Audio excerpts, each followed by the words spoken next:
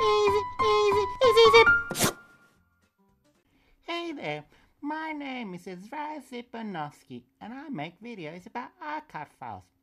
Today we're going to show you how easy it is to convert RAR to other format. My friend Leo recently went on holiday to Banana Republic. Naturally, he sent me his travel pictures in a RAR archive. I'll now let my assistant show you how to convert RAR to JPEG images. Take over. Navigate to this link.